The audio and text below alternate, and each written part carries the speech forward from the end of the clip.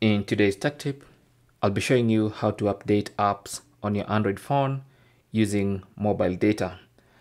So by default, your apps will only automatically download and update themselves when you're on Wi-Fi. But if you want to use mobile data as well, then here's what to do.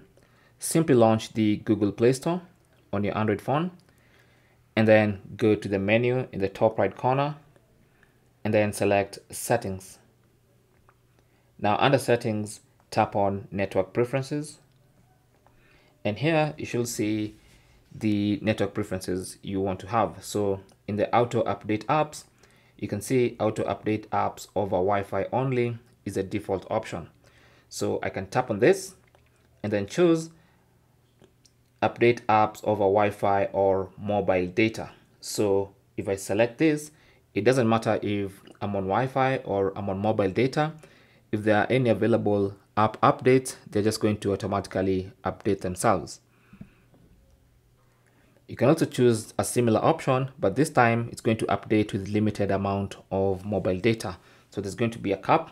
If the app update is too big and it's going to use a lot of mobile data, then it's not going to go ahead. But for small updates, that they're going to go ahead.